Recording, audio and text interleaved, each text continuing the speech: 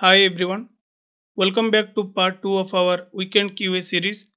In this video, we are going to dive into a very interesting question recently asked by one of our viewers. So if you observe here, why comparable is not functional interface even it has one abstract method? Thank you Suvarna, thanks a lot for sharing this question. I am sure many others also have the same doubt.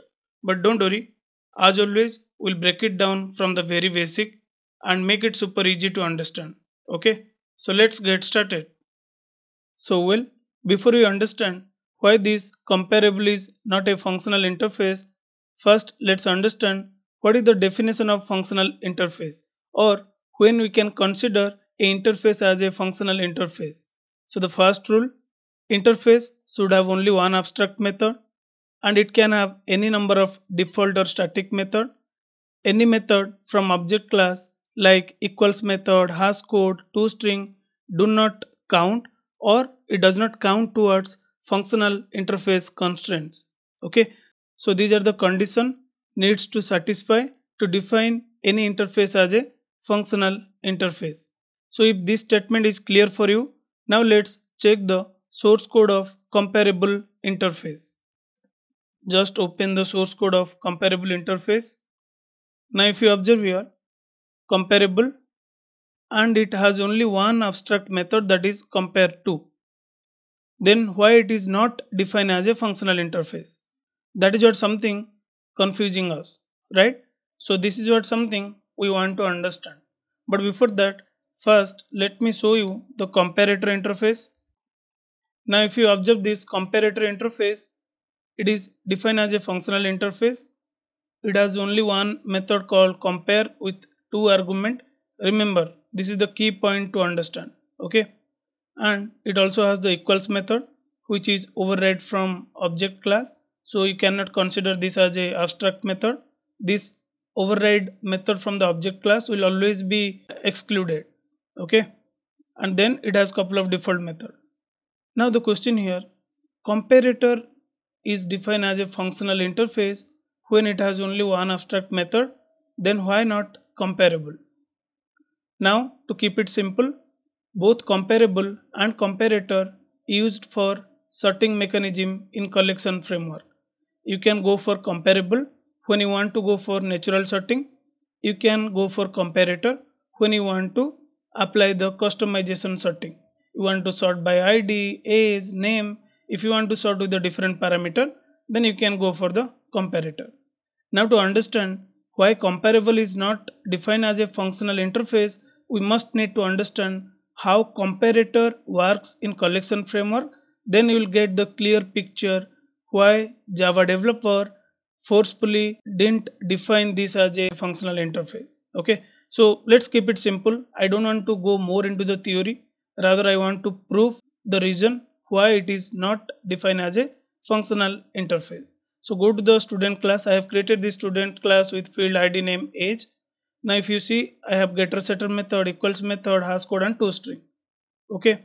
Now also I have created a test class where I created list of student object. Now I want to sort the student by age. Which one I can choose, comparable or comparator? I can choose both. Now let's see what is the problem if I'll go for comparator, or what is the problem if I'll go with the comparable. Now we have the student and this is the comparator interface. I want to use this method to convert it as a lambda. So for that reason what I'll do, I'll first create the lambda expression for this particular method. You know how to do it, already I covered in Java 8 tutorial. Remove the prefix, remove the type. What it returns some number, right? Comparator. Now you want to compare based on age. So what I'll do, I'll just define o1.getAge minus o2.getAge.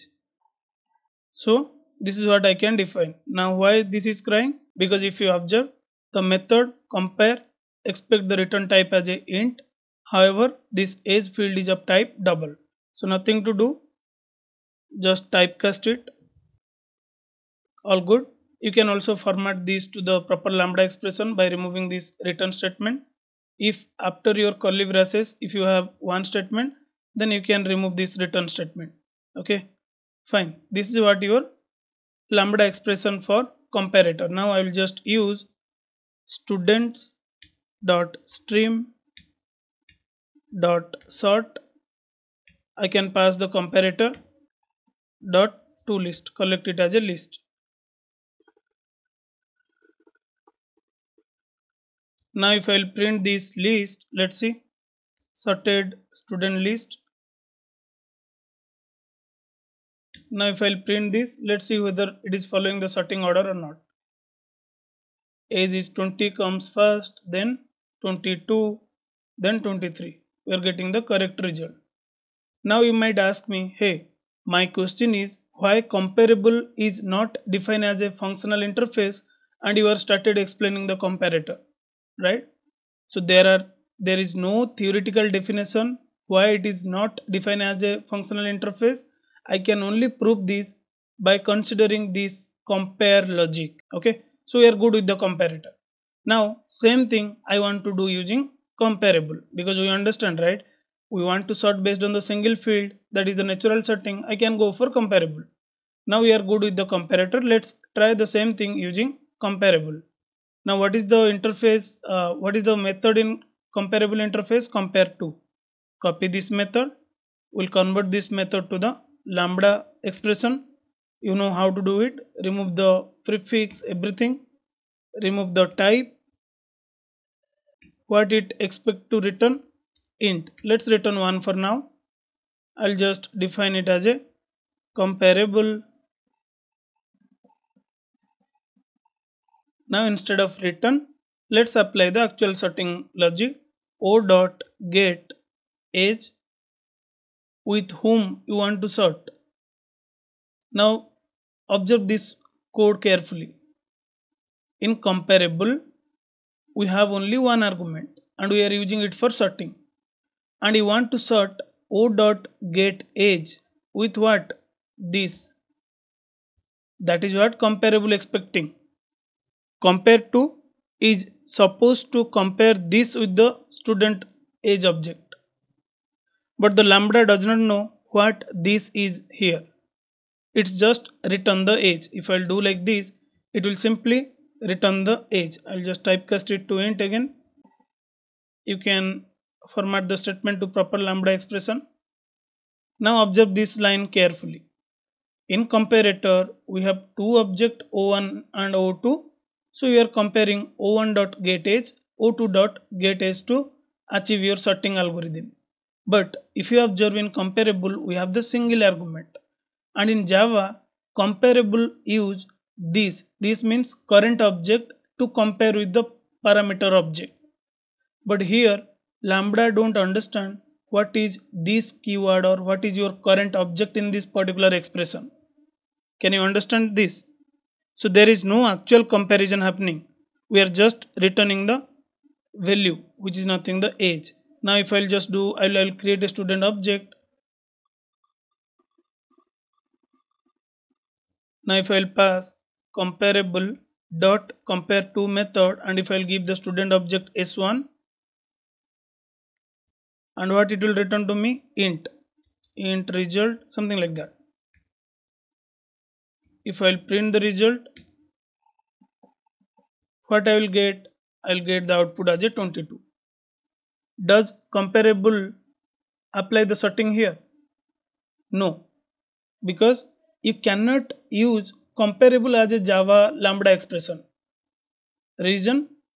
Comparable always expect to compare with this, which is nothing your current object, and lambda don't understand what is this here.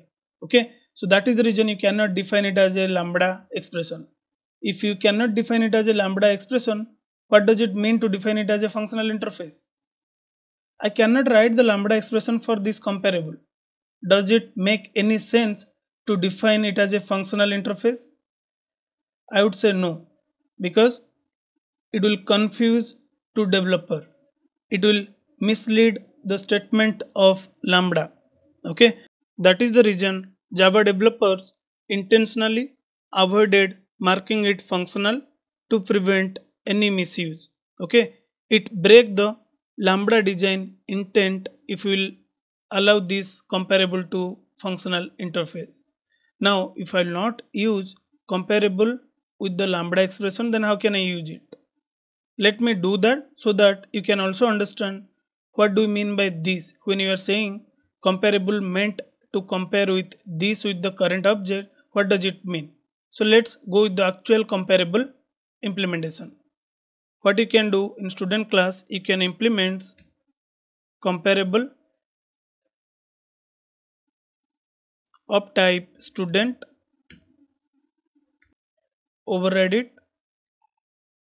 Now in this compare to, you have one object which is student, so you can better name it other object, other student. Okay, now what comparable does, it compare this is nothing your current student object with past student object, the parameter student object, something like this. This dot get age minus other student dot get age. Again do the typecast. Hope now it is clear for you. So what comparable does, it always use this current object to compare with the parameter object, but this particular keyword or this particular object you cannot access using this particular Lambda expression. Lambda don't understand this object in expression. Okay, so that is the only reason Java developer strictly didn't mark it as a functional interface. Okay, so you can simply explain to the interviewer saying that even though comparable has one abstract method, it's not marked as a functional interface because it relies on object context, which is this, to work. Okay, and Lambda don't give access to this, breaking the design intent. I believe this statement is clear for you. Well, so this is what all about the functional interface conflict in comparable and comparator. Like Suvarna, you can also start initiating asking more questions so that I'll try to cover them in my upcoming videos. Okay, so this is the way we can cover more and more different topic about interview question and its answer. So well, stay tuned and enjoy the content. I'll see you in the next video.